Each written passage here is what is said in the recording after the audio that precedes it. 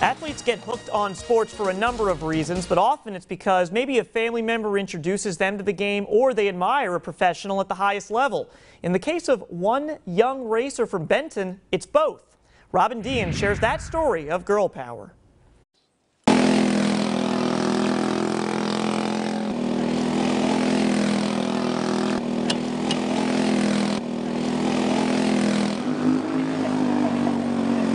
The sound of the engine, the speed of the kart, and the trail of dust.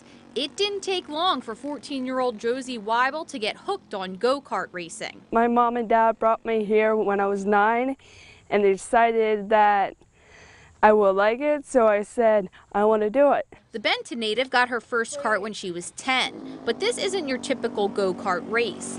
Drivers can reach speeds of up to 60 miles per hour, and the field often consists of boys and adults. But that doesn't stop Josie from having more than 50 trophies in her case.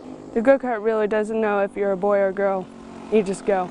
When it comes to racing, Josie looks to several role models for inspiration. One of them is NASCAR and IndyCar legend Danica Patrick. The other is her 75-year-old grandfather, Lee. I race just about everything. Motorcycles, stock cars, NASCAR, mostly snowmobiles. That family support is what inspires Josie to want to rise through the racing ranks until she reaches the top. I'm thinking of going into NASCARs and all that because my grandpa did. It makes me feel real good because she is absorbing some of the advice I give her. When I was racing, that didn't happen so much, but now they're right up with the boys. With racing in her blood and dust in her wake, Josie says girl power is about going with your gut.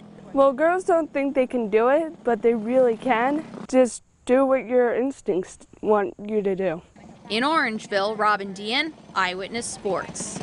Another inspirational story of girl power. Robin shares these with us on Mondays throughout the school year, and we want to hear from you. If you know of any young ladies who deserve to have their story told like Josie's, you can email us sports@PAHomepage.com.